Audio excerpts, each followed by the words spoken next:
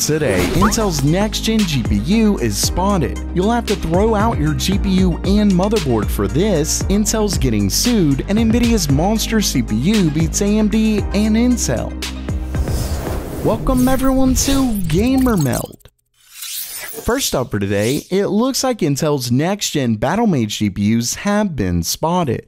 According to a new report from Hardware Lux, they got a chance to tour Intel's facilities in Malaysia. During their tour, they were able to look at Intel's failure analysis lab, and it's there that they saw chips from Intel's next-gen Battlemage. According to the report, they were labeled BMG G10. Unfortunately, they weren't able to photograph the chips, but they were clearly there. Either way, this confirms that Intel's next-gen GPUs are already in their labs being tested. Not only that, but this actually confirms a leak by Red Gaming Tech from earlier this year. The leak was of this roadmap, where you can see it mentions BMG G10. According to the roadmap, they're targeting under 225 watt power consumption for the G10 and 150 watts for a BMG G21. BMG is obviously for Battlemage, and you can see that here as well. It also shows that they're set to launch in Q2 of next year, so not too far off. All I'm hoping for is that they can compete with the higher end GPUs with their next-gen cards. Next up for today, a brand new standard looks to be coming that means you need a new GPU and motherboard to use it. But before I get to that, it's time to get pumped because Micro Center has announced yet another store opening. The company only just recently opened their new Indianapolis store, and their next store is officially coming to Charlotte, North Carolina in 2025. Of course, if you haven't already been to a Micro Center, you've got to check them out. And not just because they sponsored today's video, but because they're basically a PC gamer's heaven. For starters, they have every PC part you could ever want for a build. Whether it's a PC case you've been looking for, a motherboard, CPU, GPU, or even custom water cooling parts. And they're all in an actual store you can visit, so you can see exactly what you're buying. It's why I went there for my first ever PC build. To top it off, they're offering my viewers who are first time buyers a coupon for $25 off any CPU, whether it's Intel or AMD. So there's no reason not to check them out. Just click on my link in the description below to get yours today.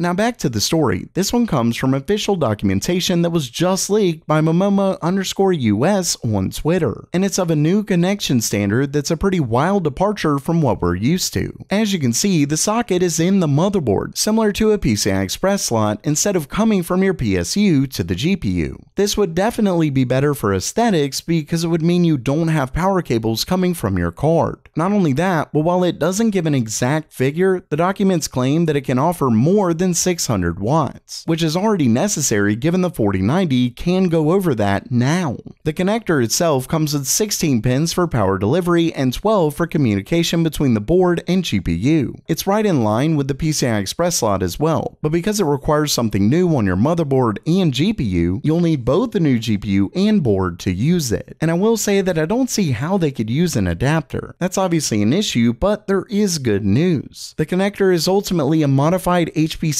power connector, which is what a ton of servers use today. So it's a tried and true connector that should be able to avoid the issues seen with that 16-pin connector. Of course, I would then wonder about where it gets the power. In ASUS's model, they have 8-pin connectors and the 16-pin, so it could just be moving that 16-pin connector to the back. So far, we've already seen ASUS announce products for it, but I wouldn't be surprised if we see others begin to adopt it, or at least offer it as an option.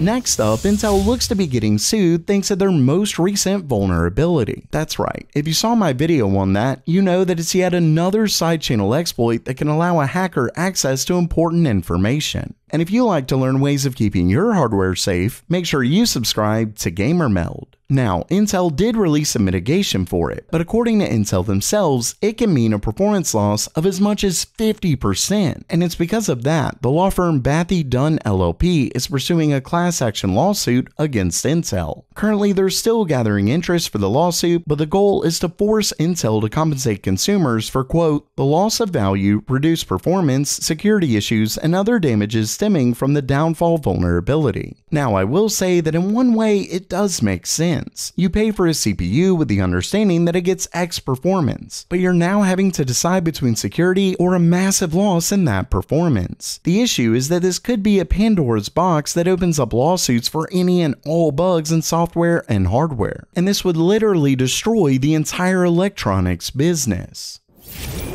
And lastly for today, while AMD and Intel have been dominating the server space for years with their x86 architecture, Nvidia's first real CPU apparently beats them both. The story comes from a brand new post by Nvidia, where they shared new benchmarks for their upcoming Nvidia Grace CPU. For those who don't know, their Grace CPU is an ARM-based part that comes with up to 144 cores, 117 megabytes of L3 cache, and support for up to 960 gigabytes of LPDDR5X memory. When it comes to those benchmarks in dual configuration, you can see that Nvidia shows their Grace CPU beats both Intel and AMD in multiple benchmarks, getting up to as much as 40% faster performance. Then when comparing the two in a full data center environment, they claim up to 2.5 times the performance. Now I will say that they're comparing it to AMD's best Genoa chips, which only get up to 96 cores apiece. But keep in mind that their EPYC Bergamo is made for very specific workloads, so it makes sense they didn't use it. Plus, the two Genoa chips have power draw of 640 watts, with their Grace CPU running at 500. Ultimately, if these are right, Nvidia's Grace CPU is looking seriously impressive.